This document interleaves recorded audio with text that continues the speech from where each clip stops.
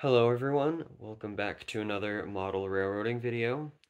Last time we went over the intended use of the Kato V1 track set. Today we're going to go over how I'm going to use it because I don't necessarily want a passing sighting on my layout. So I have the camera set up to the part of my layout that I want to set this up on. I have it all rearranged and back to how it was before I had the V1 track set up on it. So I'm just going to go ahead and cut the footage right here, and then I'll build the track in the way that I want it, and then you guys will see once I start filming again. Alright, it's kind of out of shot, but there we go with how I want to use the set. We have a sort of rail yard that goes off to the side. I don't know if you could really call it a rail yard, but I set the track up this way just so I could have something to properly use my switcher, which is from my Yard Boss starter set. So what I kind of want to do in this video is I want to set up some train cars in this sort of small rail yard and make up some sort of challenge for my switcher to do to set up a train. Not too exciting, just wanted to show you guys what I wanted to use this track set for. And it really just shows you that you don't have to use the track set for its intended purpose. You can do whatever you want with the track. It really just depends on what you want to do. Okay, so there are all of the train cars that I want to have in this sort of challenge. Today's challenge is going to be relatively simple. We're just setting up two different trains. Obviously, we're going to be having the passenger train. And then for the freight train, I want to have the box cars at the front and the... No, not the box cars. I want the hoppers to be at the front and then the box cars to be in the back.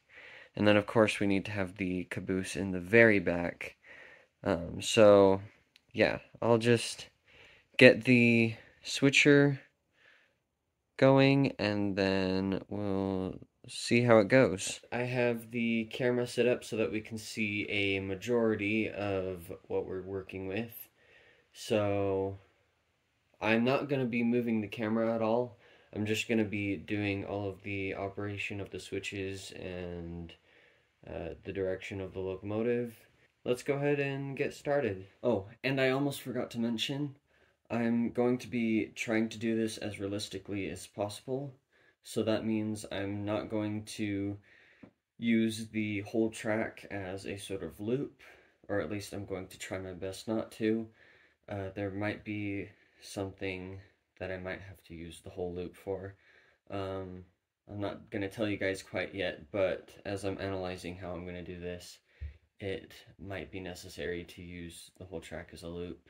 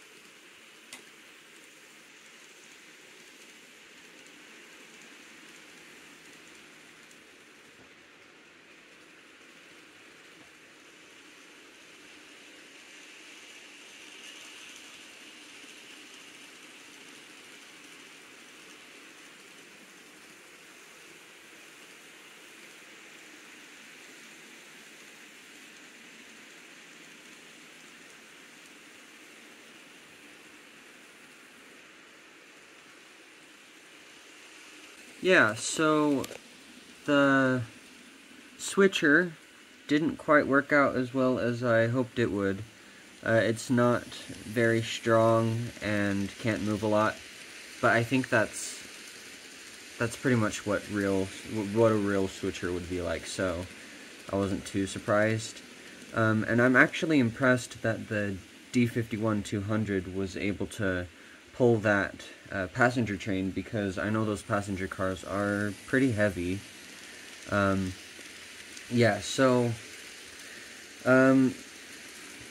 it looks like we were able to do it realistically for the most part. We just had to use the D51 as a sort of helper, because the switcher could not pull it by itself. I mean, that's not even a really long train. Anyway, yeah.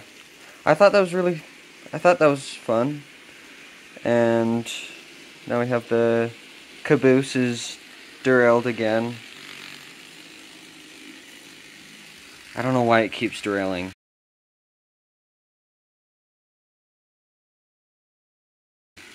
I hate that. And it's back on the track.